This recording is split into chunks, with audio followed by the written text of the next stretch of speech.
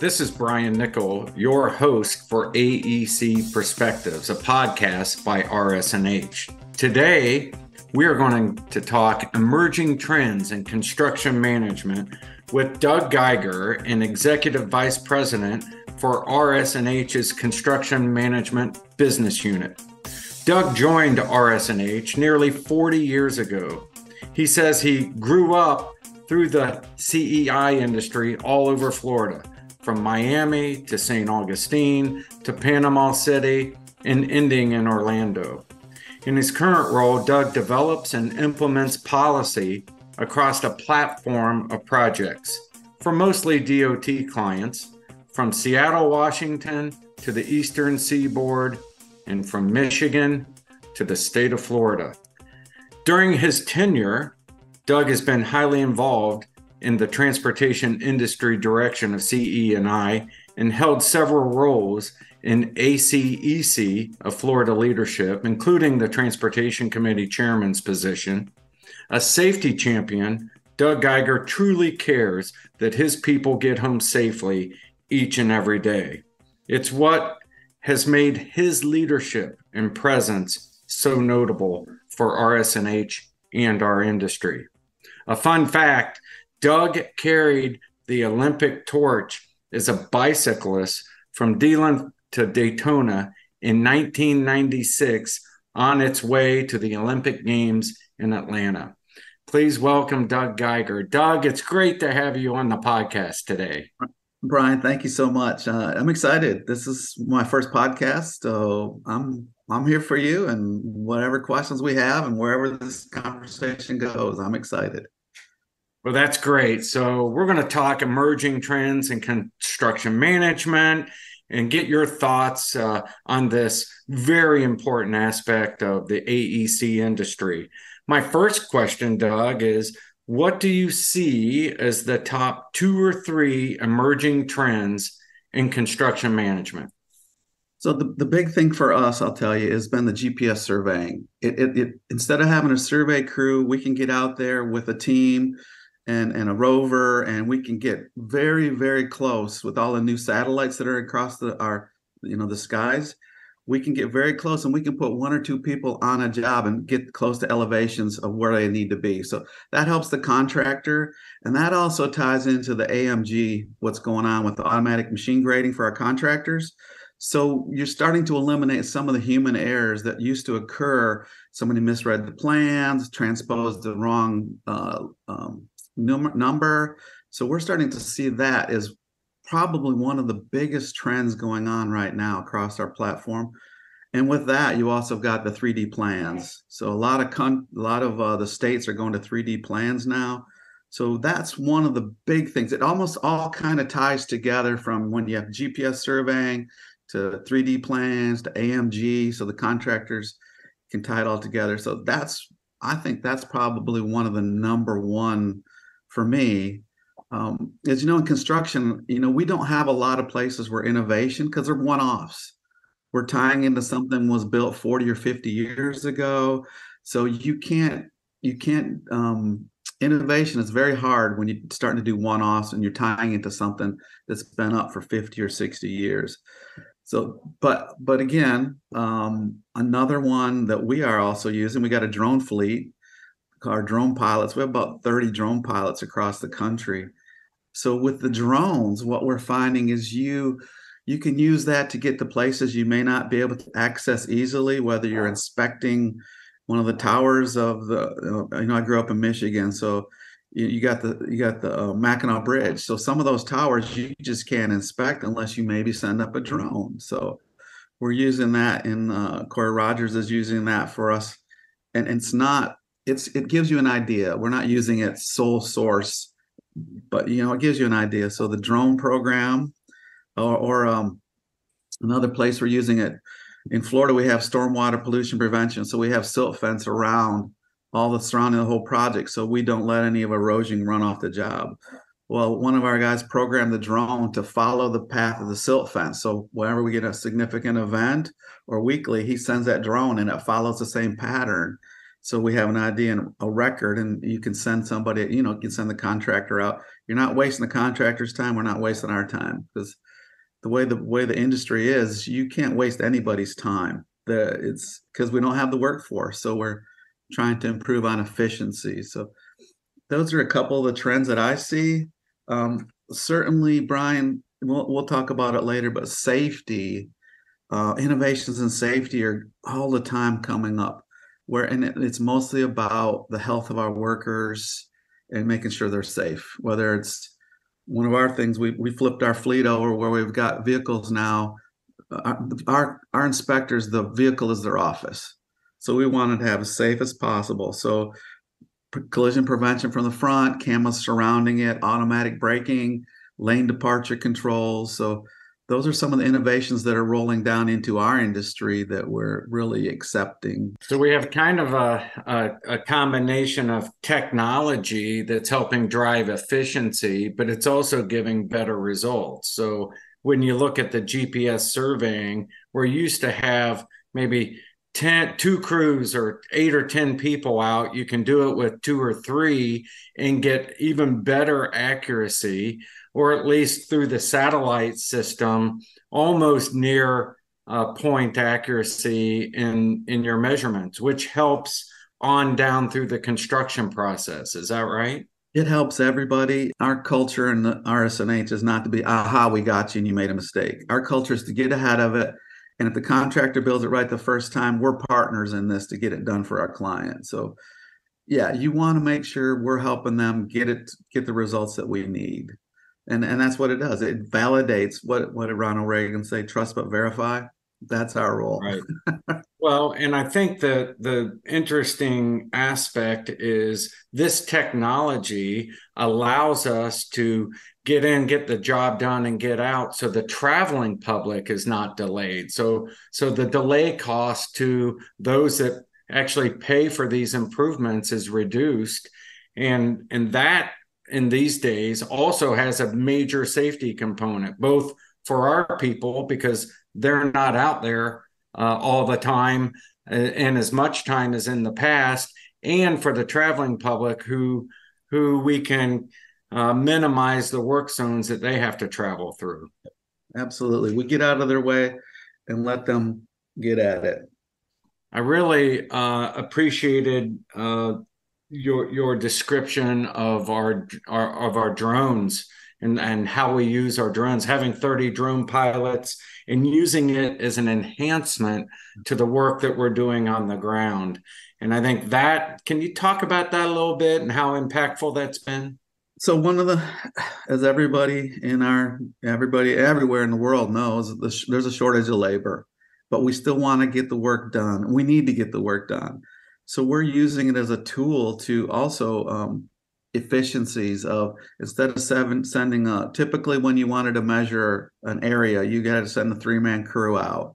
And now we can use our drones. The accuracy has gotten so good, and our clients are understanding and understand the improvements. We can use a drone to fly an area and come up with a square yard for payment of whether it's sod or asphalt or any of the areas that we have to come up with the quantity for payment. And the more accurate you are with your payment, then everybody's more happy. It eliminates a lot of questions about, did we get it right? And that's always, you want to be fair and get them paid for what they did. All this technology is creating a workforce that is a little more technology advanced than when I started 40 years ago, and we didn't have tablets, we had carbon paper. And Brian, we arm or give our inspectors tablets to go in the field, and they can get very accurate information. You get instant information right away. You can take pictures, send it to a senior project engineer who's running the job. And that's another thing where, all these things have taken time. They've come over across time, but to me, they don't seem innovation. But to a lot of people, it is innovation. Well, to me, Doug, it is, because I think you've captured from carbon copies, literally carbon copies in the field, to a tablet that can send a photo or a video directly to a senior project manager who can make a decision that can help the contractor speed up, slow down where you need to, come in and analyze. Those are massive improvements in efficiency. And it gives us the ability to make decisions real time. We don't have to go back to the office and sit down and analyze things and then ride out to the field. And, and time is money for all of us, no matter what profession you're in, time is money. So if we can make those decisions now with the relevant information we have at in hand, then everybody is much more happier and the work is getting done faster, which goes back to your original point of getting it open to the public and getting out of their way so goods and freight and passengers can get through our corridors, our clients' corridors.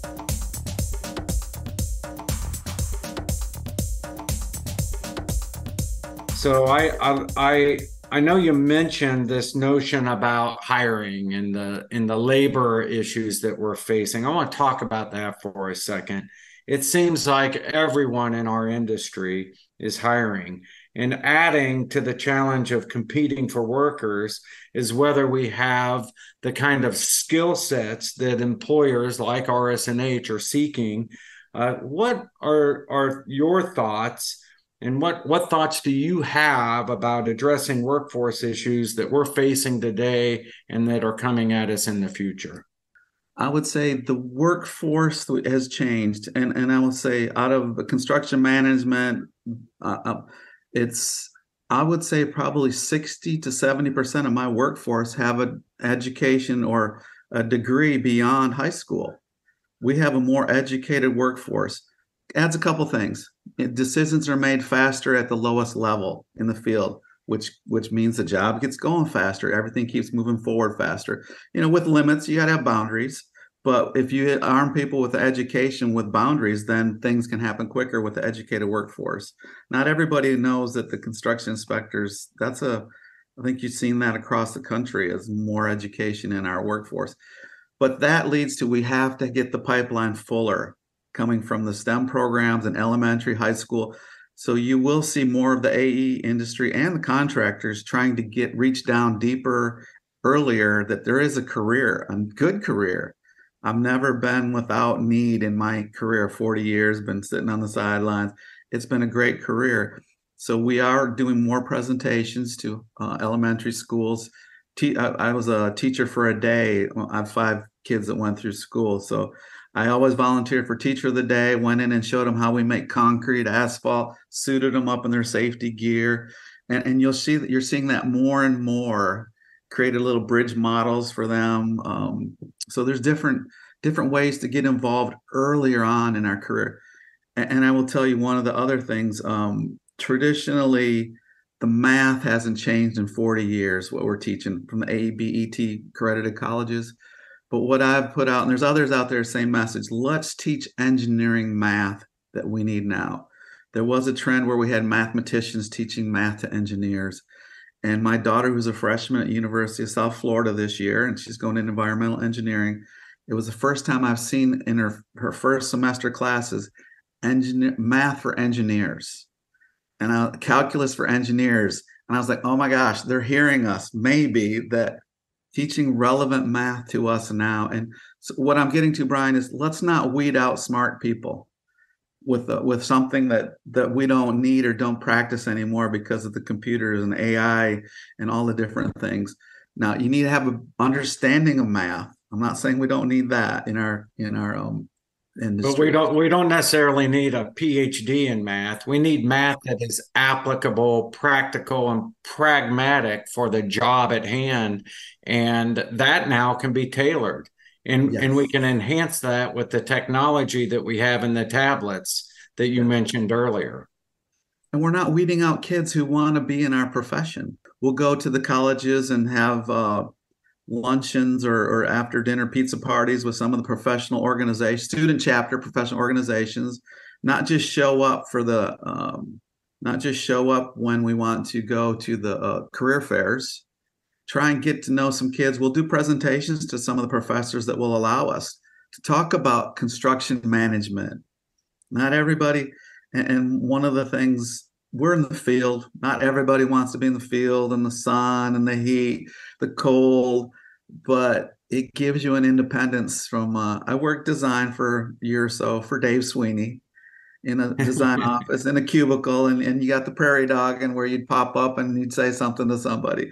But in the field, you have a little more independence, and we try to share that with our folks, the young people coming in, and show them there's a career outside design, because not Right. everybody wants to sit in a design office. So And so we have this in our AEC industry, kind of a whole bunch of different unique positions that if you like being outside and outdoors and that's your thing, and you can gain some math experience, we can get you in the field with the latest of technology, the latest of efficiency, and then you're watching and helping create an outcome, an infrastructure outcome that you can stand back and look at and go, I helped build that now is improving the lives of my community.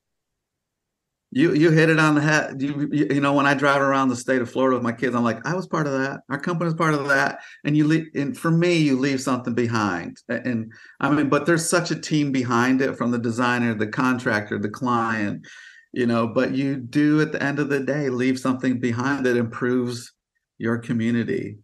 Oh yeah, that's the exciting part for me. I miss the field, all right, I tell you, because that was part of it. Yeah. Sure.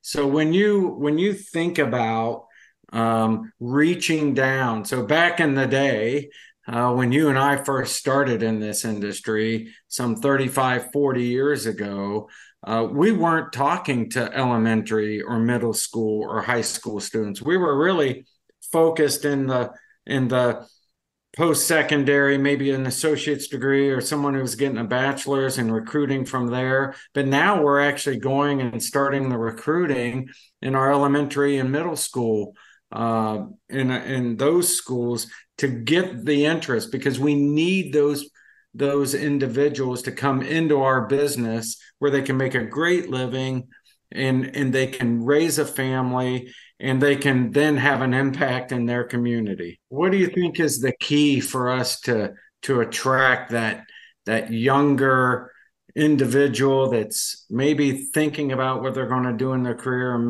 maybe not? You've been in schools. Tell us how you go about that. For our industry, hands-on is huge, but you also have to have some technology. A lot of the kids nowadays, in the 3D modeling, I think you're going to also see some of the kids who went through, who are very savvy. Computer gaming, they can computer model so many things now. It's just, it's how you present it and get them excited. You can get excited over making a cookie, or you can get excited over so many things, but you got to go with some excitement. And you got to be with them. You got to illustrate and show them examples and show them like what you're doing on a daily basis and how you can enjoy it. I love this notion of how you treat your employees and associates as family, and how that then translates into a safety culture. So let's talk about that a little bit. In 2020, there were 174,000 plus cases of injuries in the construction sector. That's 24% higher than any other industry. And so when you're creating a family, you want to make sure your family's safe. What do you see as being done throughout our industry to address safety issues? You talked about one a little bit ago, using, and keeping someone out of a dangerous situation by using technology to look at something. But what are some other measures that we're looking at in the industry? Brian, it's changed tremendously, and I'm very excited. Every injury, every fatality hurts everybody around, and I'm not going to tell you it's never happened on some of my jobs, 40-year career, but we've seen such a sweeping change from the morning meetings that start out the day for the contractor that I promote our people to attend. We're part of the workforce, so we attend the weekly meetings, or the daily meetings. Anytime we have a new operation, we encourage our contractors. Let's talk about it with all our team, everybody, so everybody understands what's going on. So first thing is make everybody understand they are important and we feel they're important. And we're going to do our best to get them home at the end of each day. Um, we go over those kinds of things from what operation that day is going on to safety culture of we have our monthly lunch and learns where we'll have a young engineer or young inspector teach everybody. Teaching is the best way to learn it yourself. So we have our monthly safety meetings where we make sure everybody sits down, we have a luncheon, and we talk about what's going on the project or what has happened across the country. You know, is there something that happened that we want to get to our folks right away? We have that.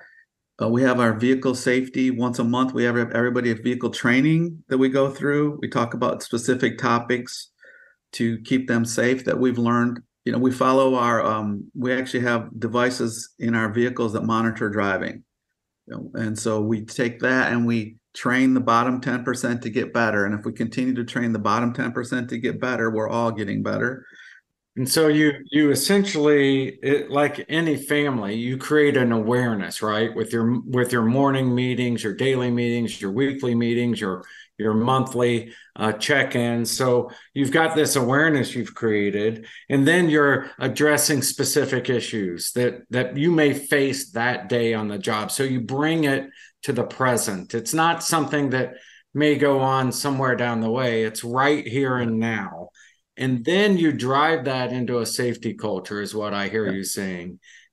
And is that your ultimate goal, is to have everybody focused around safety and getting everybody home? It's got to be a component of everybody's workday, no matter what you do. And I will tell you, it's not the lazy ones too. It's the hard workers too. Something it's like, oh, they're lazy and that happened. No, sometimes it's the people trying to do above and beyond that it happens to. Slow down, think about what you're doing. It's just creating that awareness. So when come from a farming background, and so I had it ingrained in me, know where the tractor is, know where the animals are, know what's above you. That was always first nature for me when I went. So when I came out to the industry, that wasn't a big part of my learn, but we're getting these young folks who've never been around any of it before. So we have to teach them proximity to equipment, look for pinch points, overhead. And so it starts day one, starts before they get here. We go through the 10-hour OSHA training. So I'll tell you we've ingrained some of the technology. We do we have online things that help out, but you're not walking out in the field first day by yourself. You're going with a mentor, a supervisor, a partner to see what's going on.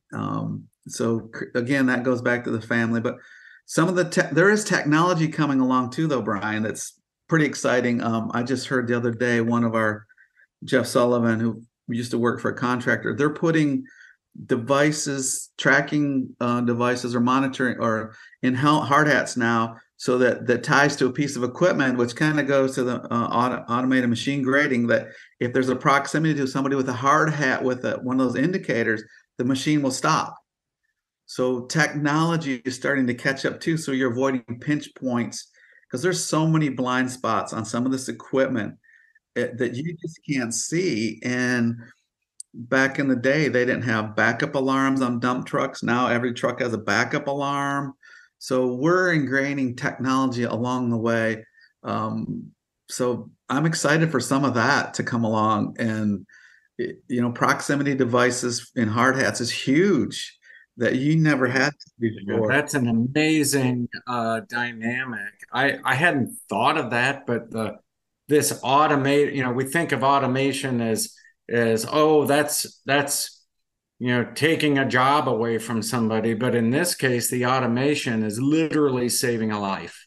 We're using technology in our future to not only save lives, but to make the job go better. Because once there's an accident or an incident, everything stops.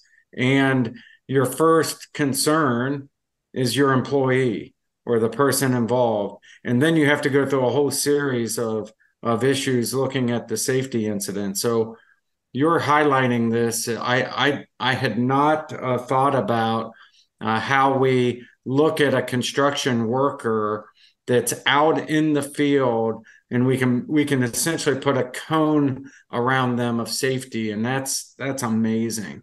Another thing on some of the buildings that I've seen, you have cell-free zones. So, or there's a zone where if you want to be on your phone, this is the zone you're in, which is out of the work area. Because phones, face it, they're in everybody's pocket, everywhere you go, no matter what level you are. And communication is great, but it's a distraction. And this kind of goes, I'll tell you, this goes with our policy. This month for August, I'm doing 3 live sessions on distracted driving prevention. So that's our policy in RS&H is, no distract. You're not going to be on your phone while you're driving. That's a distraction, and it increases your odds of an accident hugely. And again, we don't want to lose somebody.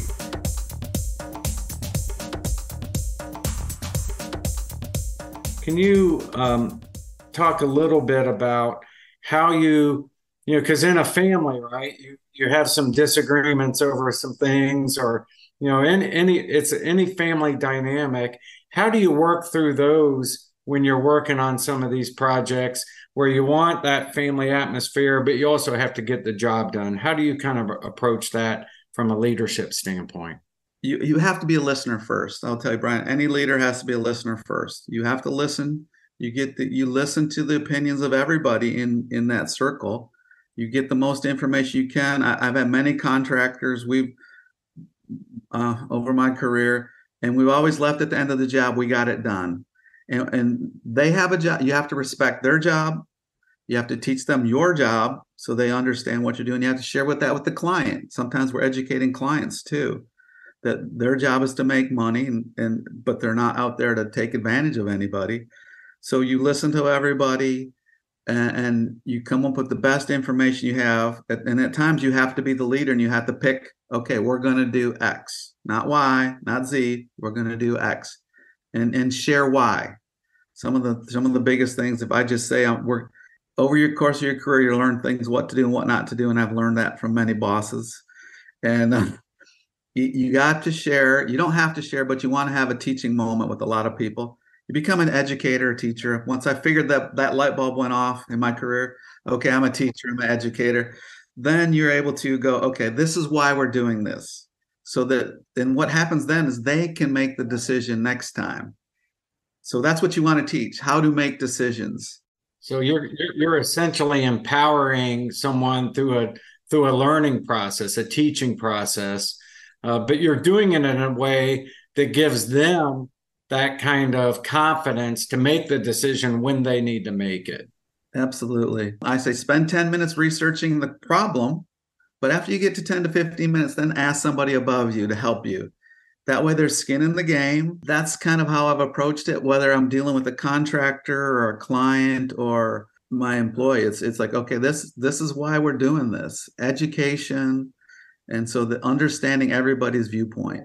I want to switch for a quick second before we get into our rapid fire questions and kind of look out 10 years to the future. What excites you most, and what changes do you see? You've talked about a lot of cool technology that exists today or is being implemented today. What do you think's coming in the future, and how are you thinking about that future for the construction management industry? Man, there's so many things that are right on the cusp, Bryan, and construction is the slowest. Just because, like I said earlier, the one-offs and all that. But when you get into some of the things like barcoding, so where it's things that are pre-made that we can bring out to the job site that are barcoded, so it makes everybody's job easier. We don't have to retest it. So documentation, sharing of the documents on an instant. But for me, I think I am so looking forward to when we get autonomous vehicles.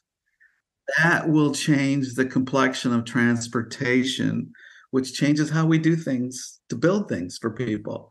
And that to me is so exciting when we get to that point. And, every 7 years technology doubles. I think that's the number they put out there. So you're talking, I have no idea what will happen. I mean, I started out without a cell phone then we went to the bricks, and now we got these phones now. And it's just, I don't know. there's so many things on the horizon. I don't even know what the satellites that are going up now, and you'll have Wi-Fi everywhere.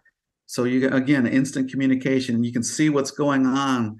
I don't ever want to get it to where we're watching jobs from an office. We still have to touch things. We still have to be there. One of the biggest things when I first started my career is I didn't know what an end vent looked like, and so I looked at my plans, but I didn't quite get it. So I had to go drive over to other jobs to look at, well, a finish. What is that? So you have a visualization. Now you can pull things up on the internet, 3D modeling. You can see it. You can, yeah, like you said, you can rotate it. Okay, now I know what it looks supposed to look You like. literally can go 360 around any object. And, we do that when you look at a product online. I think construction, everyone thinks of construction and the construction sector is dirt and, and concrete and asphalt and steel and all of this out in the field. But it's really at the cusp of a digital revolution, it appears. Is that where you're seeing? I do. I don't know where it's going to go, but I feel that too. And the way some of the things, the way we can monitor some of these structures, Bryan, it was when we see a failure of a structure that is that hits so hard at home to me, could have been prevented. And now I think the way you will see monitoring from afar of structures that could have been prevented, or if they were going to fail, we knew ahead of time and we could either prevent it or evacuate or do certain things. That to me, so that again, that saves lives. And we're Um, talking about that in the context of the infrastructure, embedding technology. So it's smart, right? It's telling you when something is not right so that we can act in advance of a tragedy. And the yes. same thing is happening as the example you used with the hard hats, having a device that is smart, that tells the equipment, don't back up anymore because there's a person here. So, do you think this digital revolution is, do you see fairly significant change over the next 5 to 10 years that rapidly changes not the business that gets done, but the way of doing the business? The way of doing the business is going to change a little bit, but not. And I say that like you'll see paving machines that will get the grade and all that, and we're working some of the bugs out of that. You won't ever see there's no guy on the paver. There's no team on the paver. You'll never get away from us. Somebody has to clean up, asphalt that's spilled over. You're never gonna get away from that, or the people who pour the concrete. But you will see efficiencies. And here's the thing I like to tell people, because they always ask me, well, what does CEI do? Why are you out here? We're about 10% of the budget. We don't need you. We can do this. And I go, look, here's the deal with construction management. Every contractor wants to get it 80% right from the get-go. 80% in education is great. That's a B. That's a solid B. But in construction, 80%, if you design a structure to last 75 years and you get it 80% right, it's only going to last about 40 years if you're lucky, maybe 35 years. That last 10, 15%, you get into that 95, 90 range, that structure is going to last 75 years, if not more than that. It could last double the lifetime, because as engineers, we design things for twice, for the factor of maybe they didn't get it quite right. Maybe there is tolerances. So in design, you design it twice what you need for just in case in construction. But if you can eliminate it and narrow down that parameter of how it's built, you're going to get it to last 100 years or more. Or repaving. So if you get it 80% right, that pavement may last 5 years. With the truck traffic we got, we can only anticipate truck traffic. But if you can get it 95 to 100% right, that's going to last over 7 years. It could last into 12 years. Now you're saving money. You're saving resources. You're saving a disruption to the public. So that little 10% of what we do, it has huge rewards downstream for staying out of the traffic, longer life, cycle, saving on our resources. So I wanted to make sure I got that out there, because a lot of people don't understand construction management. They think we just sit in the office, fill out paperwork, or test concrete. No, we add a lot to the project. Well, it's a value proposition. So you've just explained a value proposition for the end users, for the clients that we work for, and you can take part in that 10% that actually changes the trajectory of the future in a very positive way. And that's what we bring to the table, construction management. That's the knowledge we bring when we're out there representing our client, who can't be everywhere all the time. And I'm not going to say we're disposable, but we go in, we get a job done, and then they're not paying for retirement or other things down the road. So that is again another value prop. Instead of having a DOT that has 10,000 employees, you could get by with 2,000 or 4,000 that manage a workforce. It's broader, much broader, yes. and can have the knowledge and technology to do these things. Speaking of value and adding value, let's go into some rapid fire and talk about some of the things that are important at RS&H and in our essence, in the value that we think about is our company and our associates. We have this brand essence that we call Driven to Care. And when you hear Driven to Care, what do you think? Oh my gosh, family. I care about everybody at RS&H like my family. And at one point, 90% of the CM folks worked for me at one point in their career. So it matters to me. I know wives' names, I know kids' names, I know where they went to school, and not just us, not just in CM. Dave Sweeney and I grew up together in RS&H.